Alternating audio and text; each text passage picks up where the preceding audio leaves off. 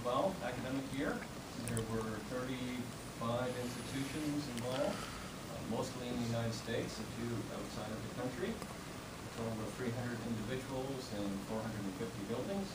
The goal of the program was to produce tools that could be used in the educational facilities. HQ was part of that. The students came from this course, which is run by Brigham and Rob Borowski. It's a course that is focusing on service learning. The students are going to cast out into the wind and work with the nonprofits primarily out in the outside community. I had them work with me. It's kind of an internal project. The project involves surveying how comfortable people are in the buildings and so forth. So we did involve more than 500 people, and just acknowledge them there as well. That's the surveys and so forth. This you probably may be familiar with the concept and the process for continuous improvement. Once you've got your building and people are in it, then what you should do is check to see that they're happy. You spend a lot of time and money possibly designing all the sustainable features and so forth. And hopefully, if they're working properly, one way to check is to survey the occupants. Or if you have existing buildings, you can do this as well. The buildings that we focused on are all older than most people in the room. Unlike this one. This building here, you get your data, analyze it, see what is working, what isn't working, and then the hardest part is to make changes later on to go back and see if there's been any difference in the buildings.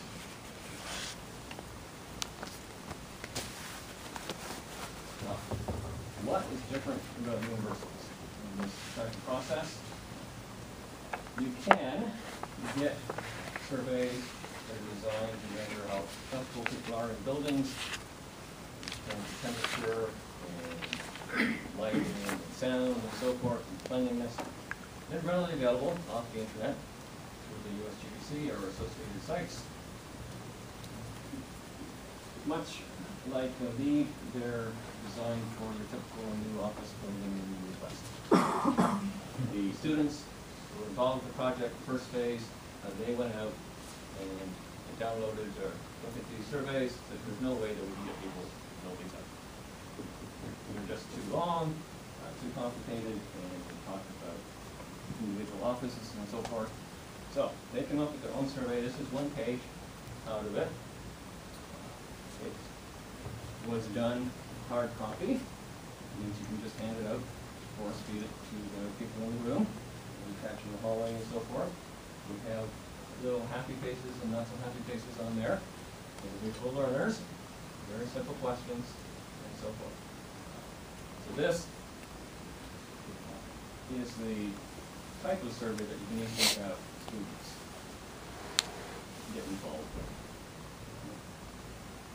They still meet all the LEED criteria, but that's what you're interested in. So this is an overview of the timeline. The first phase was the first semester of fall. They came up with a survey. It had to be approved by our institutional review board.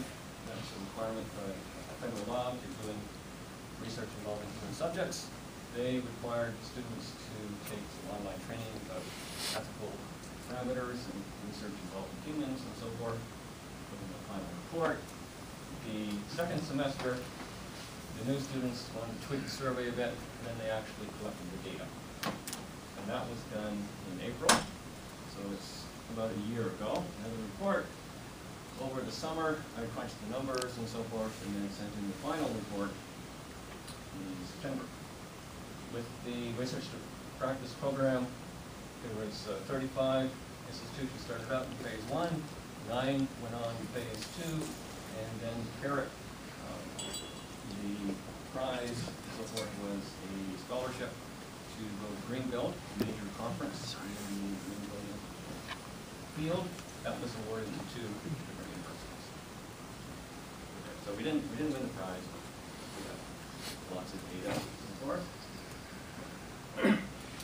The primary focus was on the Wailoa campus. That's in Kaneohe on windward side. Two major sets of buildings. We've got our academic center and then residence halls.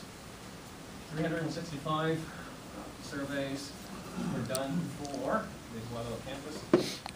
The academic center has about 1,400 people a day using it. The vast majority of those 1,400 people are students, and our surveys got about 20% of building occupants.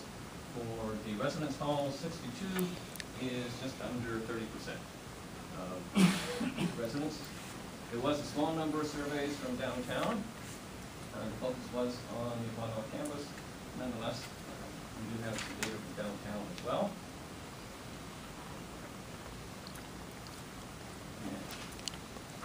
What was the most common concern? It's too cold in the building. This is an actual drawing from one of the surveys. Someone took the time to draw the picture of himself freezing in a classroom. This is well known in the university. It has come up even in valedictorian speeches at commencement and graduation.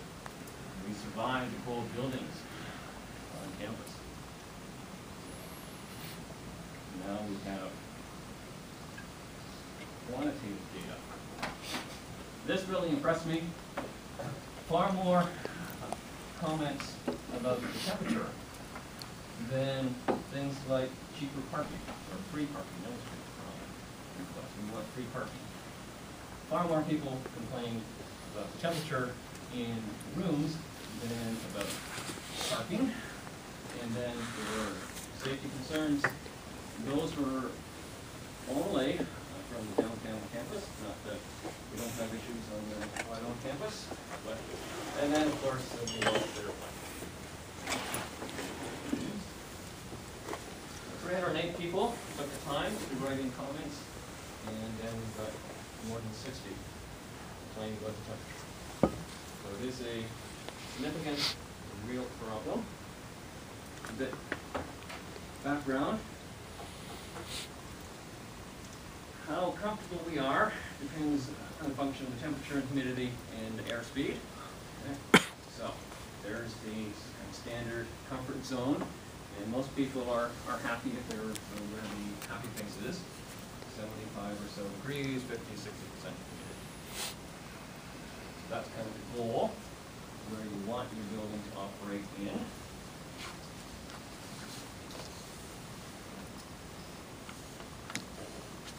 And there's my office. 64 degrees. It's the record low when I come in the morning, and then it would warm up and get into the comfort zone officially in the middle of the day, and then cool back in. I don't have a thermostat that I can control in my office. Not happy. This was not unique to where I was located. There were certain classrooms in the academic center, which was well known. Those were the freezer rooms, under colder than others, and some were too warm. The university changed the air conditioning system entirely, ripped out all the old equipment, put in a whole new system, except for ductwork inside. So as they were doing that, we had a period when we didn't have any air conditioning. We got very warm. I was happy. Temperature humidity in my office during the renovations warmed up. I didn't mind. We did get temperatures as high as 83, 84 degrees inside of certain classrooms, lots of fans and so forth. And this is after the renovations. And improvement. Yes. I like it warmer than most people. We did get most of the time up into the official comfort zone, so I would give it a 4. So that's enough about me. This is a look at data classrooms in the academic center. This was done after the renovations, so the new system came online in late January and February. The data was collected in April. If you have well-functioning system, etc., you expect kind of a normal bell curve. You're always going to have people that are not happy, around 5%. We still have people that are not happy, more than you would expect. Some of that, I think, is residual venting about the previous situation, but nonetheless, still a bit on the cool side for a significant number of people. Same campus, different building. Natural ventilation, no air conditioning in these dormitories. Same time frame. We don't have that negative bias. So it's not the weather, it's the building. Conclusion I make from that.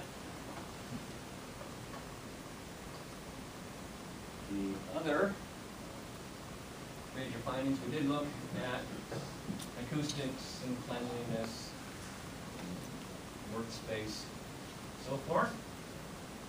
The noise, the only place where you had a significant problem was noise in the dormitories. That's not the building's issue, that's the occupants. Otherwise, the only thing people were unhappy about, regardless of what building it was, if there was air conditioning, that was too loud. I think this is a good example, showing that faculty and students can do this type of work, gather the data and comments and so forth. It can be used in university planning and operations. A lot of what we found wasn't new to the administration, but it does provide a quantitative basis for it. For the office that I was in, I've since moved to offices and so forth. A lot of the issues come from the fact that the building was built in the 70s. It was originally supposed to be a library. It's now sort of the modern improvement of the one-room schoolhouse. It has offices and labs and classrooms and a library on the third floor. The ductwork has not been realized. The floor space has been changed tremendously. Even the decade before I've been there, there have been changes to it. But the ductwork is still there. They put in new air conditioning system, a central system. They left the original 16 zones in there. So we still have issues where the classroom will be in the same zone, the same volume of space being cooled, connected to an office, and so forth. It works better with more thermostats and other improvements, but still, to get it to work properly, we've got to finally decide what we're going to do in the building, our campus planning, and then once the floor plans are finalized, spend $1 million or so in redo. That is my story, my contribution.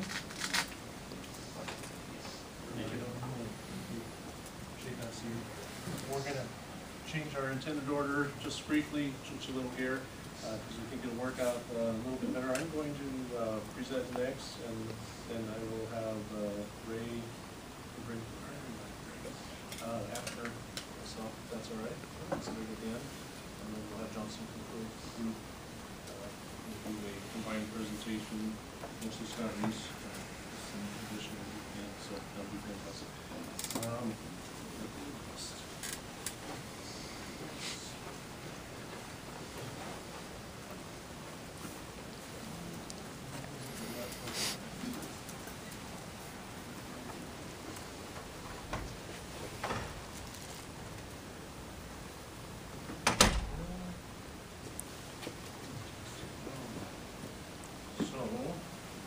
Retrofitting highlights, little pun intended there, I hope you caught it. How funny can you get about lighting? Sorry, hi. My name is Curt Christiansen. I'm a project manager, construction project manager at BYU Hawaii. Kind of a lighting geek. They asked me to be the lighting guru for BYU Hawaii about 8 years ago when I came on, and I said, I don't know what that means, but I'll find out. And so I've been to several trainings around the country. Has anybody heard of NELA, National Electrical Lighting Association? That's in Cleveland, Ohio, put on by GE. It's a lighting training center. We'll go back to Boston the end of this month for Pennsylvania training at Light Point. It's another training center. Also, we've been down to Acuity Brands Lighting Training Center in Georgia, right just near Atlanta. These vendors will work with you and bring you to places like that and train you. You get yourself there. It's fantastic. I tried to take advantage of that and learned a lot through that process, so I'm going to mention that. Anyway, we're going to look at a case study of the David O. McKay Gymnasium, fondly called on our campus the old gym. It was our original gymnasium, built in '57, when we were a two-year college. So that's Church College of Hawaii, CCH, before we became BYU Hawaii as a four-year institution. These are the original, plans back in '57. High bay, what does that mean? High bay versus low bay. This is low bay ceiling. It's a technical term in lighting. It just means 20 feet or less is low bay, above 20 feet generally, high bay application. It requires more power to push light down to spread it out from a high bay application. You've got gymnasiums and they've got a lot of power to drive that light down to the space. And so there's a little different approach to lighting. Not a lot, but a little different. I won't go into all of the details, but yeah, there are different kinds of diffusers and things like that that help you to accomplish moving that light down. Now, here's something interesting. So you leave everything you read on the internet. This is, I got all this off the internet, and I agreed with the good part of it. I'm going to read the end, whether or you're using low bay lights or high bay lights. Middle A light type lighting overwhelming, I think it should have meant overwhelmingly, allows, maybe not, users to illuminate large areas with very few lights, making it an energy savings choice for buildings of all sizes. One fit all kind of prescription, and I don't agree with that at all. So that's why I'm challenging this. That's why I challenged it to begin with when I took on this project. We started programming this project 3 years ago. At BYU Hawaii, we plan budgets a year in advance, so that can present challenges, but we have a good security blanket that if we planned it in advance, got it approved, the money's going to be there, and we're going to do the project. So that's really cool. I really enjoy that part of our funding approach. So here's the before shot, the after before shot. I'll explain that in a second. We had metal halide 400-watt lights. See those big things hanging up there like bells. I think with the driver, the ballast system that's in the contained in the box right above it, they actually push over 400 watts. The input power to it is like 440, 450 watts in there. They have all of these things that I listed here as negatives in my opinion. And there's good applications. We have a whole bunch of these in our other gym, and I like them.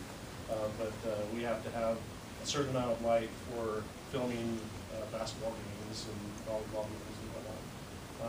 So the new gymnasium has a different approach, and that is the Pan Activity Center, about 4,500 seating there. This has some bleachers on one side, and it used to be the original gym, and now it has become a practice gym for the teams, as well as intramurals kind of gym for student involvement. So a lot of games played in there. It's also first aid, or excuse me, a evacuation location for the Red Cross, as well as the other gym I was speaking about. So there's 6 basketball standards up here. 1 main court, 2 crossing courts. They go up and down and use kind of area. A little bit of lighting on the sides from the windows, which is fantastic. Anyway, I was going to replace all those lights.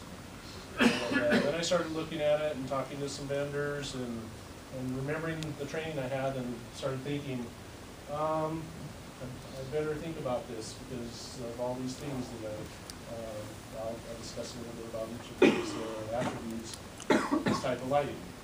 There are some negatives, and so I'll go into that just a little bit. Also, I got into the project and I looked at the ceiling. I don't know if you can tell on here, there's, I've got some better pictures of the coloring of the ceiling. It was the original ceiling. It's got this aluminum that is oxidizing, had insulation above it that hadn't been worn out. I didn't think you could wear out insulation, but it was only about that thick. Anyway, 18-inch space between the ceiling and the roof, and it's a hot area. We're air conditioning that space more or less. So I figured we really have to make the right call. I bit the bullet and I said, you know what, I don't want to do this project this year after all that preparation for it, which it had been handed off to me. I wasn't on the initial prep for this project on the funding side, but I said, we want to do this project. And I got to looking at it and I said, no, you know what? It doesn't make any sense for me to hang new lights in there. I was thinking about hanging some 2x4 fixtures on some aircraft cables. I don't know if you've seen applications like that. I thought, I don't know, balls might get that. I had my misgivings, and I said, you know what, it doesn't make any sense. And then next year we're going to try to replace the ceiling, and I've got to protect those lights that I just put in and not worry about looping up everything. So I said, let's wait till next year. We'll get the ceiling funded as well. Everybody went along with that, fortunately. So wisdom in that. I pulled out an old picture of the original gym, and you can see it had these 8-foot lights here, 4 lamps in each one, T12s. That's 1.5 inch diameter. And if you ever hear, you're not a lighting specialist or anything, T anything, it's that number over 8. If you think of 1/8 of an inch, so T12 is 12/8, 1.5 inch diameter. T8s are 1 inch diameter, T5s are 5/8 inch diameter. Anyway, 480 watts is, per fixture at least, is what it started out with. So we had much better lighting later with around 400 watts, thereabouts. Better lighting probably. Anyway, got the CCH on the shirt, pretty cool picture there. So let's talk about light depreciation. This type of lighting has a curve of depreciation that after a while it starts to lose its ability to light, and also that affects the color rendering index. So if you are to look in this, unless I turn off the lights, you wouldn't see it too well. There are some color bands down there painted on the bottom of the gymnasium wall, and there's a difference in the color under the different lights of the same paint. And that's that color rendering being affected by, I gotta put this on. It's almost a green light on the right, and the one on the left looks kind of almost rosy. And then you can see it on this. Can you see the green in this? Yeah. All right, so I'm not crazy. So here's your lamp lumen. The output is measured in lumens. This has a pointer on it. Anyway, your T5 is your top kind of dark blue line. They keep the light output pretty constant over the hours. I think our T5 lamps are rated around 20,000 hours. They're long-lived lamps. So I don't have to get a genie lift to replace them very often. I have 4 lamps in a fixture, so if 1 or 2 goes out, it's even fine if I don't replace them for a little while. These other ones, if 1 goes out, there's a big hole in the ceiling. Something happens. You can tell that there's not light on the floor and on the ceiling. Your metal halide is the red dashed line down below. After 10,000 hours, you're down to roughly 7-ish% of the amount of light output. So I'm saving 30% power, right? No. You're still paying the whole percent of your power. All your wattage is going out there, but it's only putting out all this stuff. So it's one of the issues. Sorry. Again, scalloped. You can see these light columns come down, and they're kind of the same distribution of the covering, the aluminum covering. You see this scalloped effect on the walls. This is great. You paint them white to reflect light, and you're not even hitting the walls until further down. Some of the light shoots up. You're losing a lot of light there. Your fixture efficiency ratings are pretty low. I got one light off there. You can kind of see the insulation that had shrunk back, the gaps on each side, so really there's no insulation in the ceiling. The light's off. You turn it off on purpose, and it takes 8 minutes to come back on. And one of our faculty members was concerned, said, hey, turn off the lights to save power. Nobody would turn them off even when there was no class in there, because they don't want to wait for them to come back on. And it's just easier, they just get in the habit of leaving them on the whole time. So you're burning those heat sinks, those suns up there in the gymnasium all the time. So I also wanted to align with the lighting system some kind of better controls than on-off switches. These are the original panel. So sorry, that's an embarrassing slide. Cringe when I look at it. So we started tearing that stuff out. We pulled out the metal halide fixtures, protected the floor a little bit, and we were working with our vendors to come up with a good solution. We were able to reduce by fixtures. You can see in the center of the ceiling there are these conduit posts hanging down here. There's 5 bays and there's 7 fixture rows, if you want to call them that. We eliminated the middle one by, instead of hanging these straight down parallel to the floor, by angling them with the ceiling, so you got some crossing light patterns there. So we started recycling the fixtures, taking the aluminum to recycle. We got them all stacked up there, parting and piecing them out. Our electricians didn't charge us anything extra to take it all apart. Like, I got a laborer on the side who can be doing that while we're doing this.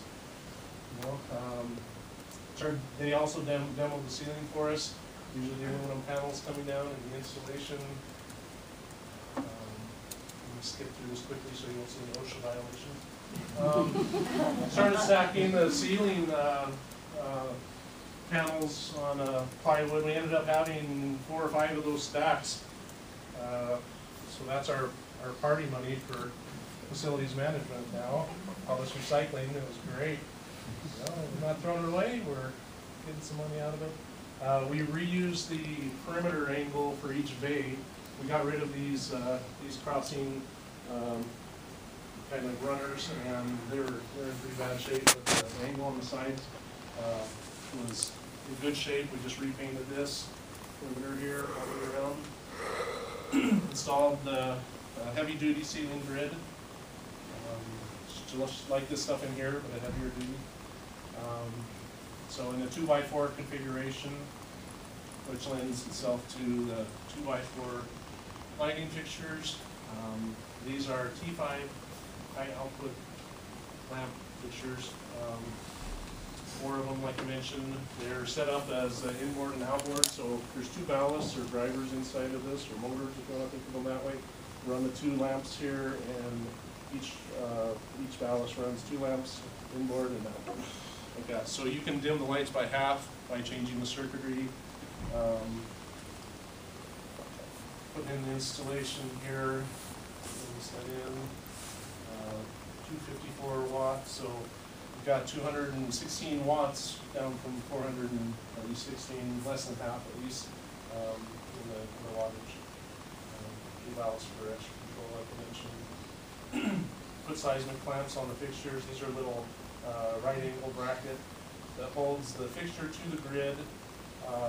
Should there be any kind of shaking, these fixtures won't fall on the ceiling at that height and kill anyone. Assuming the grid doesn't come down, it's tied up to the girders, the ceiling. Insulation that went in over the ceiling tile. The ceiling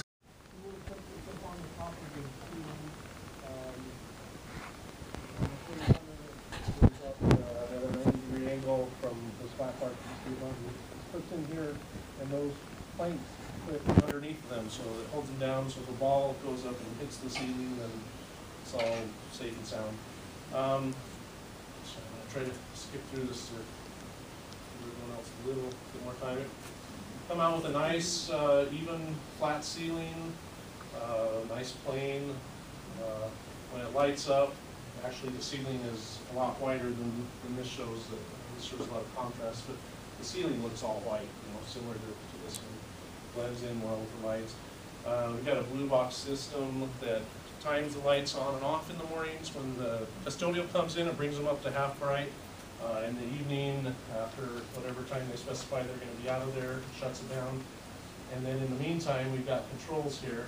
And a close-up of our control dial. It's on power saver. So I've got each one of these basketball areas in a zone with a passive infrared sensor. So that allows them to turn off when they're not in use, set with a timer, of course. Save us a lot more power than half of the power consumption when we add that into the equation. Gives us a rebate, all kinds of great stuff along with that. So we really feel like it made a difference in the look of the place overall.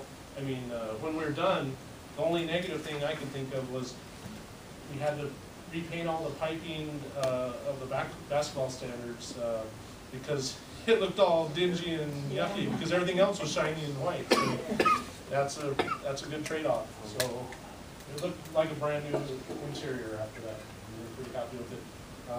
We can run different settings for dances and different events. These are actually, I was mentioning the vendor, and of course the vendor gives us a light distribution. All these little things here are, if you look at the drawing a little closer, are the amount of foot candles. So it gives a light distribution. It's a photometry reading on everything. It's a photometric survey measurement. Of course, these are the lights, and then these I made in my PDF to track for myself the zones and the sensors that they're controlled by. These are the basketball hoops. I got the each zone, each circuit numbered so that when I go to program it on the panel, I know what I'm programming. Some of these zones overlap, some of these are independent. Some of these zones, I have, of course, 2 circuits in each zone because I have half the lights. So I can really do a whole bunch of different stuff with those. So it gives me flexibility in the space to light it how I want, save a lot of power. I'm out of breath, I'm out of time. So that's what we did.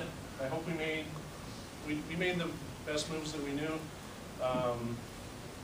Came out with a good product, I think. We're satisfied with the space. It's more useful, more flexible space now because we have better controls. Happy. Thank you for your time and attention, and I will turn the time over to Curt. I'll just set up here.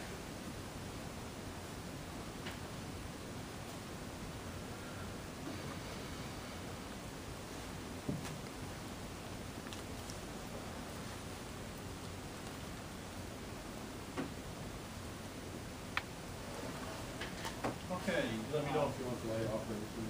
if you have trouble saying, speak up.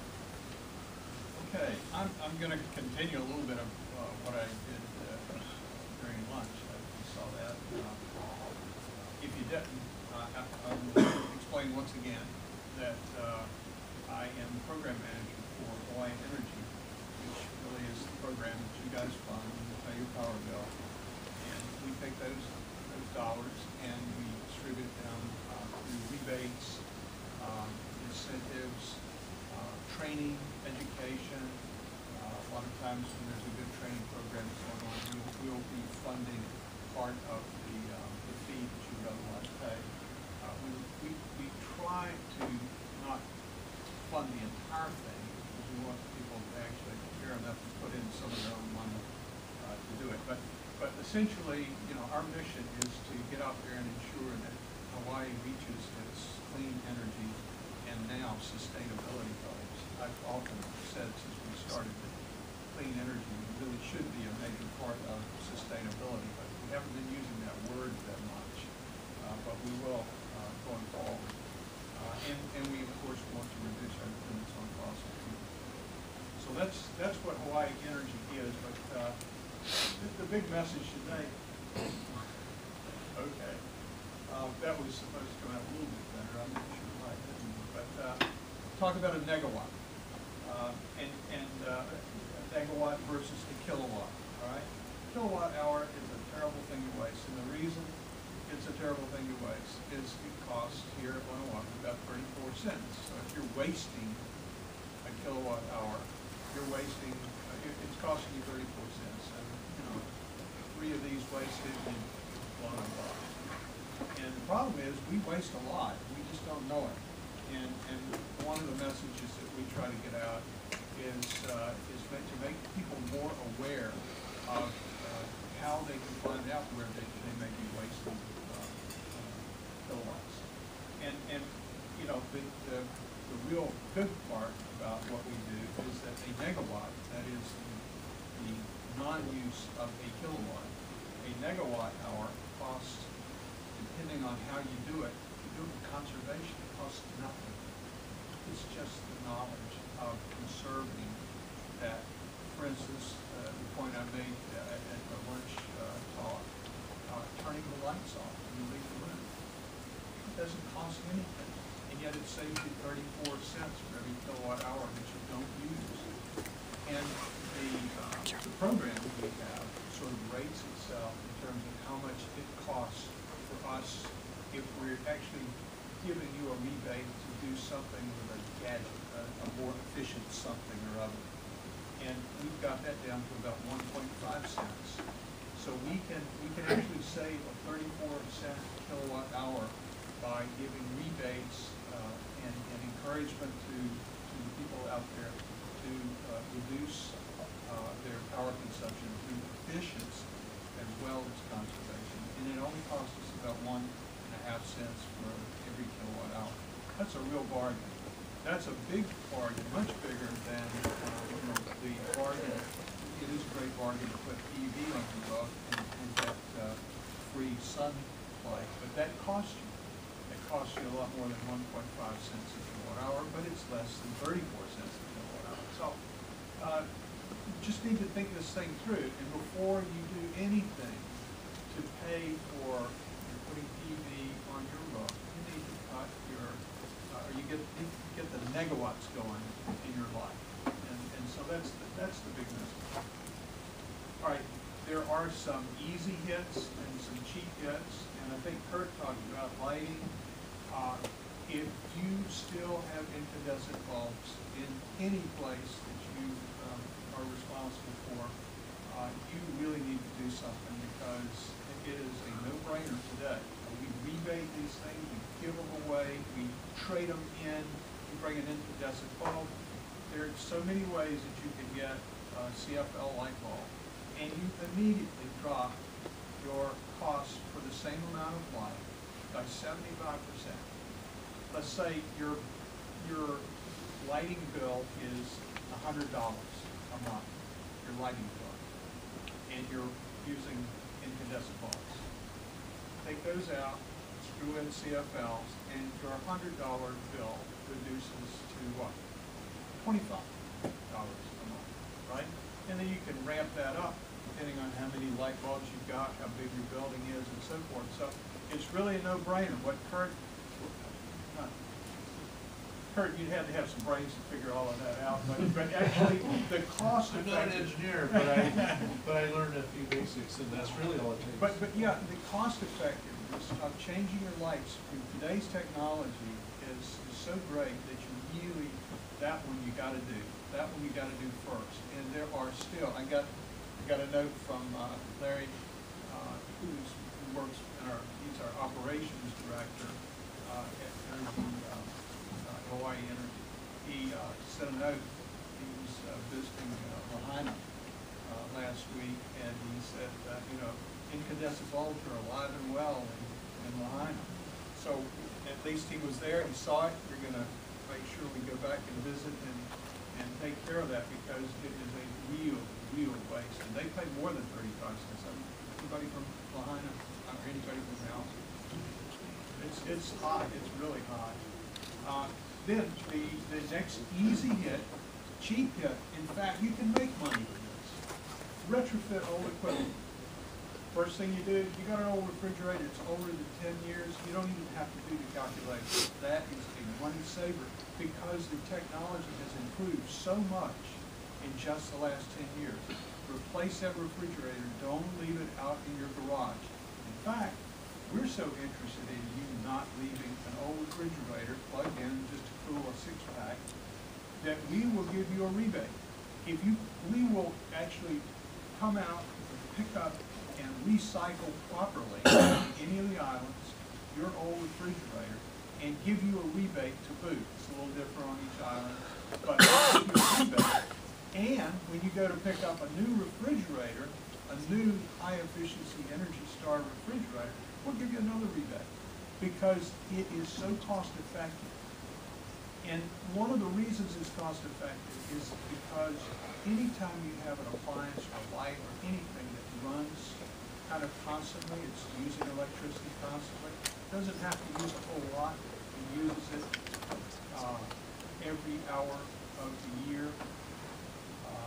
It mounts up. So, timers. Think about this. Would you come home, drive your car home, park it in the driveway, go in, eat dinner, and leave the motor running? Just leave the car running, right? Brush your teeth, go to bed, get up the next morning, take a shower, and go back out and get in your running car and drive it to work, park it, leave it running. We do that with a lot of appliances in the house, and some of them use a lot more power than you think when you're asleep and nobody's watching that cable TV. And so what we suggest is just take a simple timer, you put it on there, and this would be buy it at Kmart for less than $10. You plug your cable box in, and by the way, cable boxes are notorious for being very inefficient, especially when they're off. You expect that they would ramp down considerably, but some of them really use a lot of power. So put the timer on there, tell it to cut off at 11 o'clock, and if you want to watch TV the next morning, or you go to work, tell it to come back on at 6 o'clock, and then you can watch TV, and you won't have to wait. That's the thing. People don't want to wait for their cable box to warm up. And if you get up at 2 in the morning and want to watch TV, it's going to take 3 or 4 or 5 minutes for it to reboot, right? But the point is that all of that time when you're not using it, it could be off, not using any power. And then behavior change. How many of you have seen one of these home energy reports? We have quite a few people on all of the islands now that are getting these reports, and they basically compare your usage with your neighbors of a similar type of residence, and sometimes you look at here I am, here's my neighbor, here's the very best user of power in my neighborhood, and so you can see where you are in the grand scheme of things, so you can do something about it, or you can kind of star on your chest and say, well, I'm the best in my neighborhood.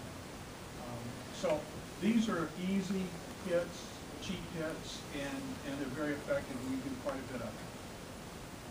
The success stories, condo sub-metering. I don't know how many of you are familiar, but there's some large condos that have 1 meter, and they pay per square foot for electricity. Well, what we found is that as soon as you put a sub-meter in and measure everybody's individual usage and then charge them accordingly, suddenly the total kilowatt hours used by that building goes down by maybe 20%. We're thinking that it might, in some buildings, go down as much as 30%.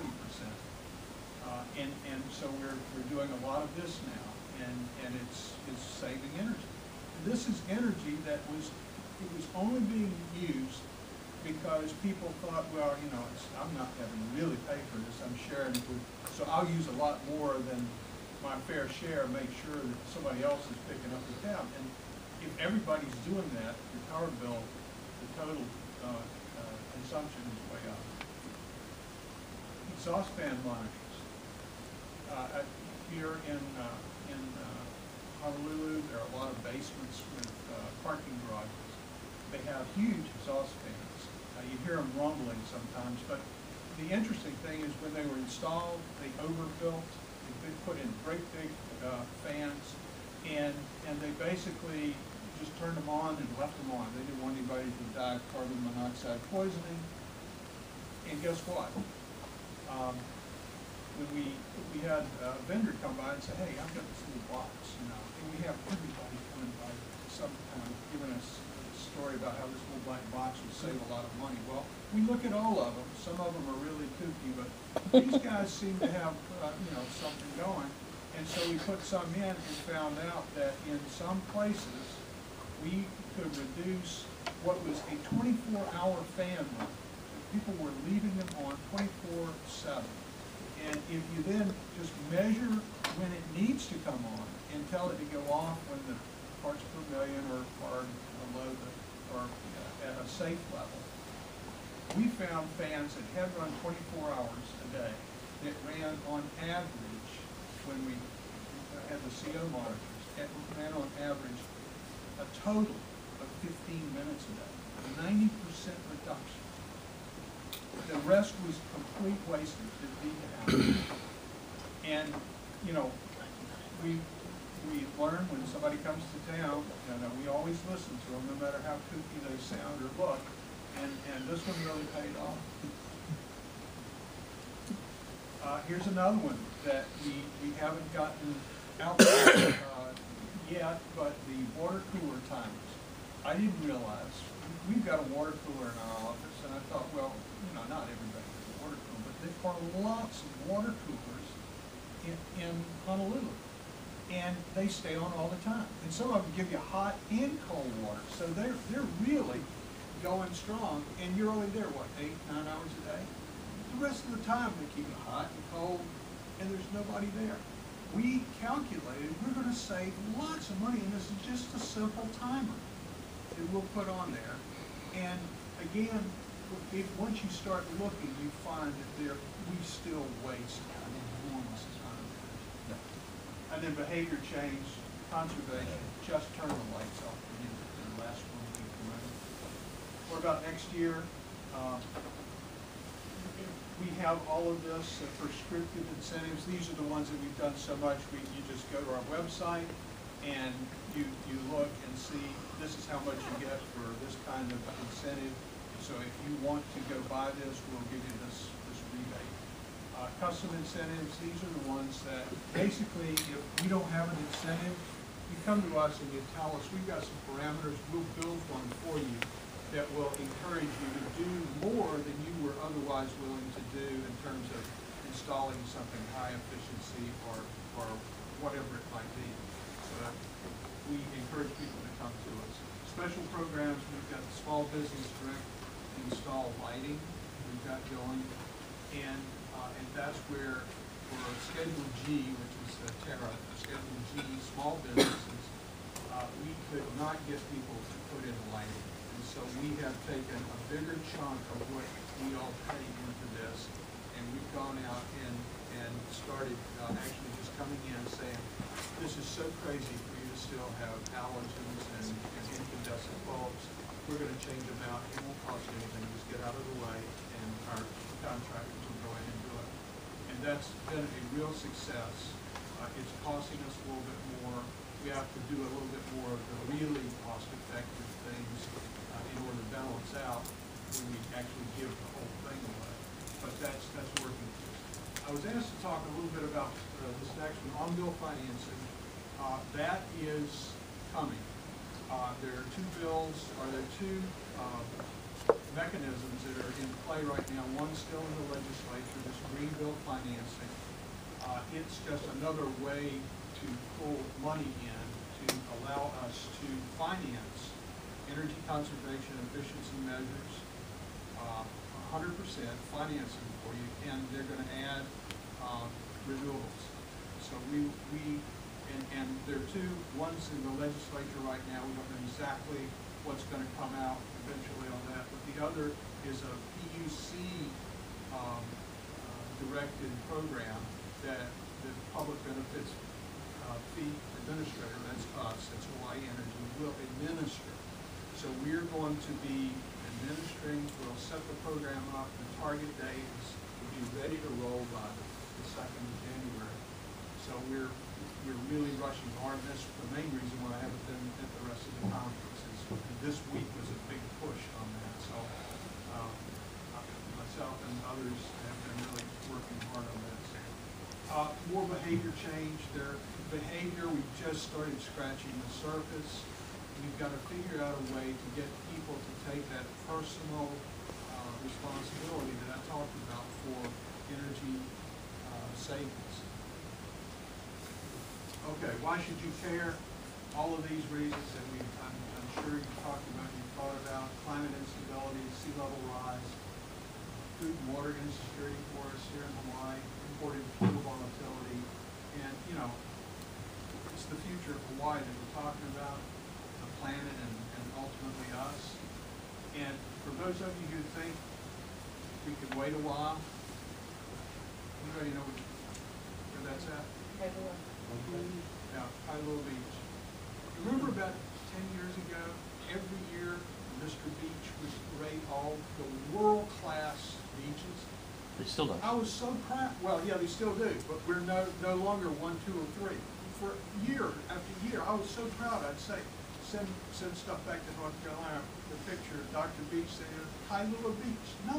And it slipped to #2, #3, and now it's off the chart. This is happening now. It's not something that our children are going to have to worry about. I can't go to the beach without falling off the cliff there. And so, you know, that's why we should do it. I'm not going to go through this because I was supposed to wrap up at the end, and I'm not at the end. So, top 5 things you can do. Do your lighting. You personally, do your lighting. Install solar water heating. I haven't talked about that. And Energy Star appliances. That's the #2 thing you can do. Install and maintain high efficiency cooling if you have to have cooling where needed. Don't waste energy, change your behavior, turn the lights off, and then get personally involved in the clean energy sustainability effort. I'm going to close now. I'm a minute over, so thank you very much.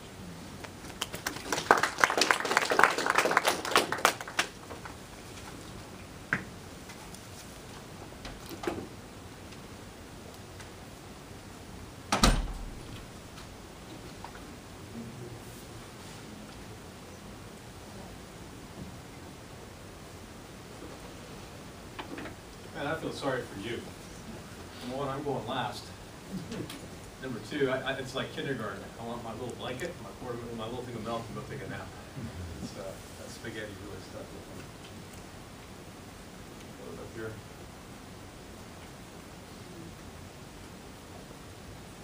This is going to be more of a high level. We're going to talk about a project that's actually been done at a high level. I'm not going to go into some of the great detail we've heard on some of the lighting and things that we've done, you know, but this would be a good example. How many of here are associated with UH community colleges at all? Raise your hand. Okay, you should be very proud. You've got some great administrators that have been very forward thinking. I've provided projects across the country, and really Hawaii is a leader, and I'll show you why here in just a minute. We participated. We're luckily fortunate enough to be selected to do a performance contract for the University of Hawaii Community Colleges. Rees' team was a big part of that. He talked about the incentives. It helps them do more than what they'd normally be able to do. And so it's really a team effort. You know, everybody working together to do these.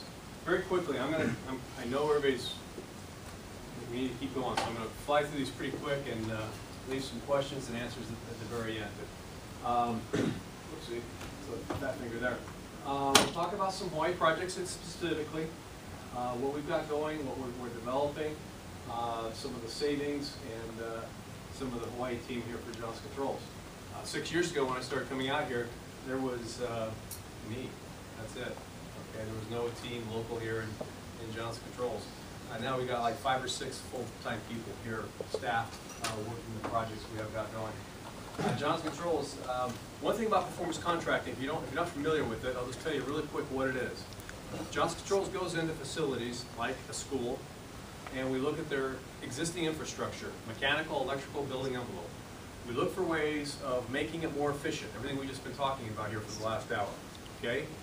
We guarantee the savings that those efficiencies are going to pay for, and then they end up paying for the project. And by state statute, every year, the savings have to exceed what the cost is for the project, for financing. All right, so it's a great way to get things done. Those guarantees right now, we have over $7.5 billion in guarantees out there worldwide. And we're guaranteeing these projects. So it's really a way to take the risk off of the project owners and shifting it back to Johnson Controls. And we're so efficient at it, do it so much, we know exactly what we're doing. And we do write a shortfall check once in a while. It happens. Okay, mistakes are made, engineering calculations, behavior, other things happen. But bottom line is, we are the world leader in performance contracting today. In Hawaii, we've been operating here for over 50 years. Johnson Controls is not new to Hawaii. Most of our competitors have showed up in the last 10 years. We've been here for a long time. We have over 100 plus employees, and Hawaii is really our gateway to the whole Pacific, Guam and Pacific Islands. This is, everything's been located here, the jobs and everything here in Hawaii, and then we'll send them out to different locations and provide develop those projects worldwide. I'm going to go through here really quick. Again, Ted Peck is back. He's our new general manager here in Hawaii that we brought on about 4 or 5 months ago to lead the team. Lisa, right here, she's our engineering manager here in Hawaii. Joe Caldwell, he's not only our project manager, he is going to be the energy manager for UHCC. So if you're in a community college, and he'll be not only doing the measurement verification for you, making sure the savings are there, he's going to be out working with the sustainability committees at each of the campuses, making sure that we're doing all these great things we're talking about, making our campuses as green, the behavior, all those things that we've talked about. Judy, she's going to come up here in a minute and talk about the education program, and we'll go into much greater detail there. Some of our past projects. These are projects that are probably 10 or 12 years old that have happened here in Hawaii. A lot of federal, city and county, and of course some university projects. Right now, we are just completing a $33 million project for the community colleges, which are the 4 Oahu campuses. That, not this one, but the other 4 campuses here on Oahu. Those are finishing construction, going to the measurement and verification phase. Maui College, excuse me, the next one is the renewable. Ray, you said do the smart things first, reduce the kilowatts you're actually using, then go back and do the renewable. That's exactly what we're doing. Think about this now. But each campus, we're saving between 20 to 23% of the energy they were using before we did the project. Okay? Those are kilowatt hours taken off the table that have nothing to do with escalation in the future. They're gone. History. Hasta la vista. Okay? On top of that, we're in the process of installing some PV, which will generate another basically 20% of the energy.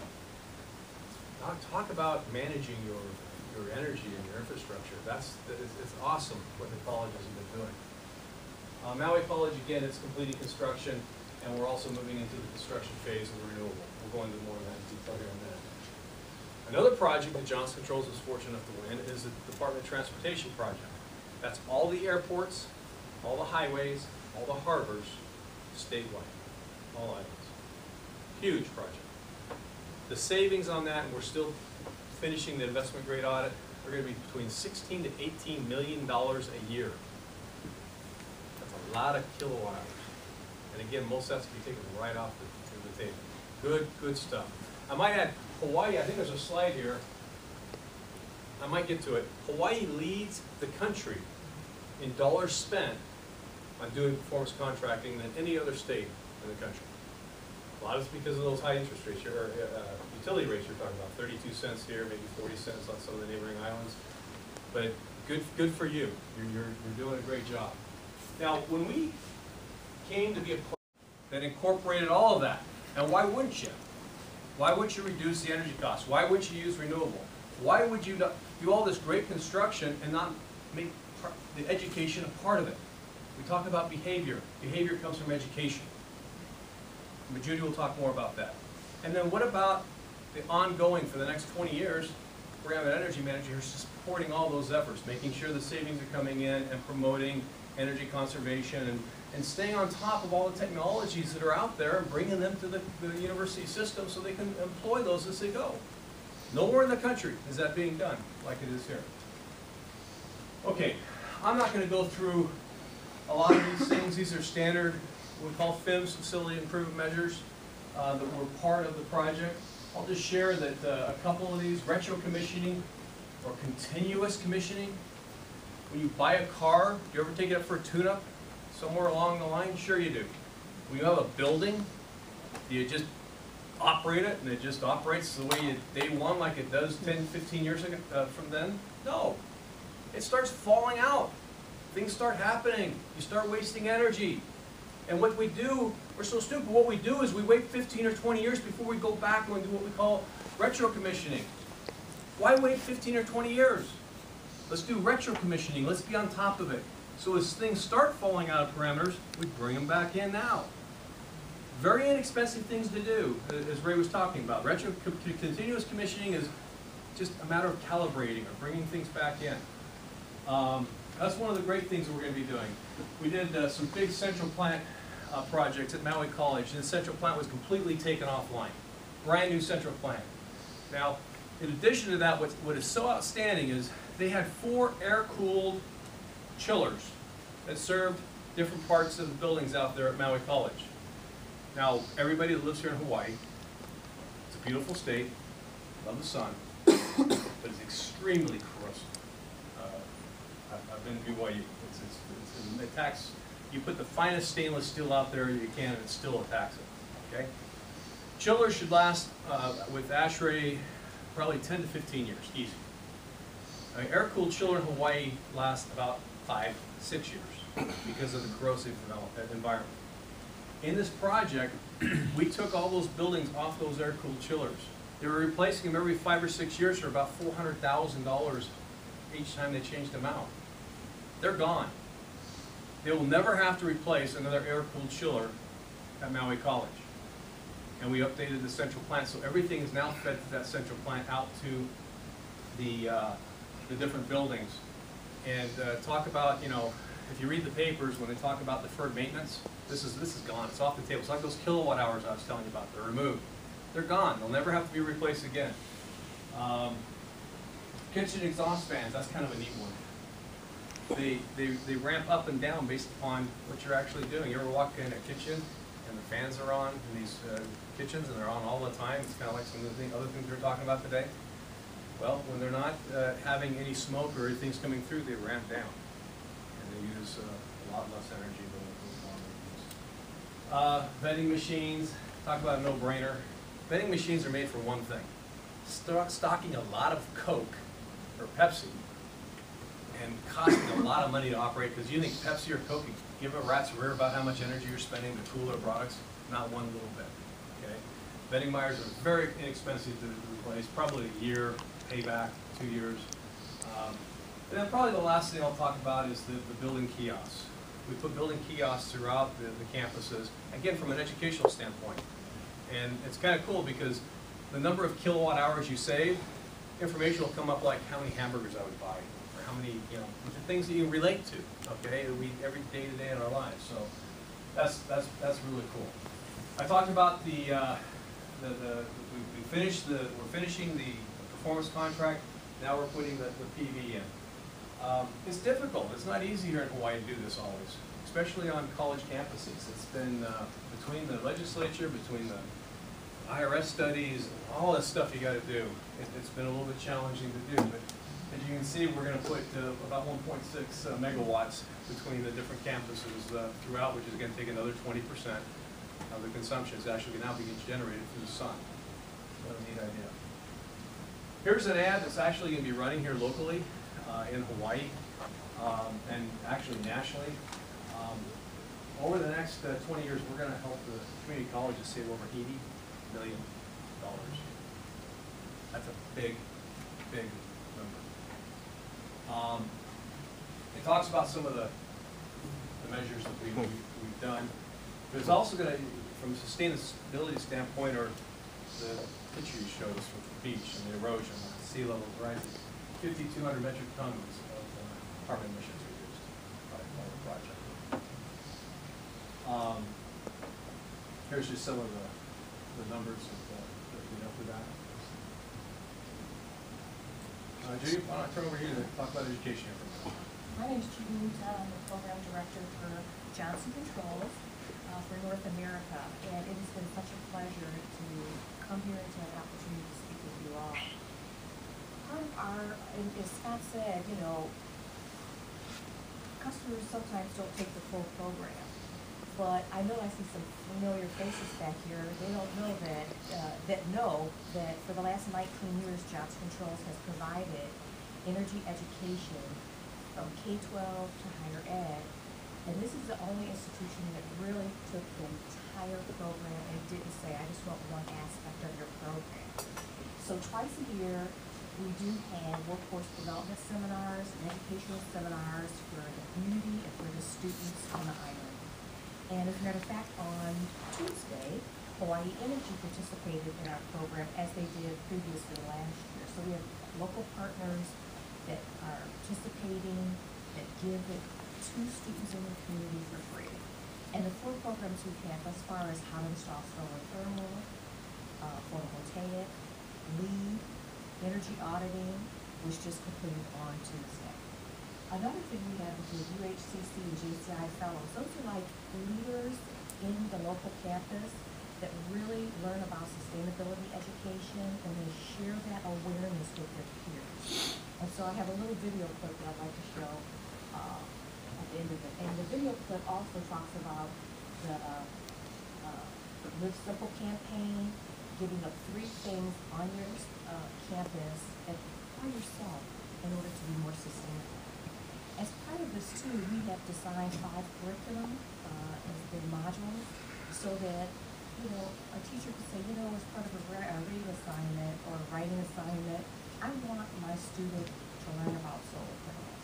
So we're going to be doing that continuously over the next 3 years. So I'd like to show you this video clip of some fantastic students that have worked with our coordinator here, Shauna Trevena. And I tell you, you're going to be so impressed by them. They are inspirational in what they're doing on their campus and what they're doing in their lives. Does it work? It doesn't? If not, we can help. If not, Ted, close it up and we'll go. Ted, why don't you close it up and some things that you want to talk about maybe what the governor's doing while we get the video on? What the governor's doing? Yeah. That we, the last 2 slides. I was going to. He's got that. Okay, Ted just okay, asked me to. okay, no problem. I'm sorry, do you have 2 slides Let's left? just do. Technology. Technology. We're trying to get yours going. One thing while we're doing this, again, I got to give kudos to the administration, the leaders, the faculty, the students, because they all played a role in the program that we did with UHCC. They all did. And one of the things I want to give kudos to is the fact that the administration that's over buildings and maintenance, okay, that's really on pays for the energy bills each month. Never before in any college I've ever worked with have they ever taken those savings dollars and allocated them for anything except their buildings and their facilities and their administration. And John Morton, Michael Ubasami, Brian Kashoida, they all got together and said, you know what, we're going to take some of these savings and we're going to use it to fund educational programs that Judy's talking about. Okay? It isn't done anywhere else. Talk about, you know, leadership and wanting to make sure that, again, this is not a project that's just put in, done, and you walk away. It's one that's going to be maintained and sustained over a long period of time. I just want to talk about the last 2 bullet points before we start those on. So we're designing now energy efficiency technology certificates as part of the grant that the university had, as well as part of our program is to have adjunct faculty members that are Johnson Controls employees that come to your university to speak and to really educate your students. We've done a lot on Maui College. So those subject matter experts are available too. And you'll see, on sustainable and they're all free of charge. Gigi, I'm gonna put you on the spot. The grant that we participated in to help him get, how much was it? The 24 million. $24 million. I mean, that's a partnership, that's working together. And Okay? all of these modules, everything is part of that grant, that's gonna be all on the website, so we can have self-paced classes that you could sign into and, educate yourself. Okay. Okay. I'm done here in 3 slides. Okay, first, we're here to help support the Hawaii Clean Energy Initiative. And that's to 7% reduction of oil dependency by the year 2040. And that's what everybody's talked today. That's all going towards that goal. This was the data I was talking about. Right now, in 2010, and it was actually even higher in 2011, I believe, Ted. The state of Hawaii spent $77.76 per capita to go towards energy programs. There's Hawaii, and then there's second place down here, and the rest of them. Okay? Hawaii truly is a leader in this activity. The governor's new plan, again, the economy is so susceptible to the spike in oil prices. At UHCC, what happens is when oil prices go up, they have to still pay the utilities. Where's the money come from? Your education programs. Takes it right out. They have to pay the bills. So all the things we talked about are all going to help support that. And again, just in summary, I'm going to wrap up here. So, Johnson Controls is extremely committed to Hawaii. The programs that are going on, the projects we're working on now, the future projects that we'll be working on in the future. Everybody plays a role in this, and we're just very pleased and happy to be a partner with Hawaii.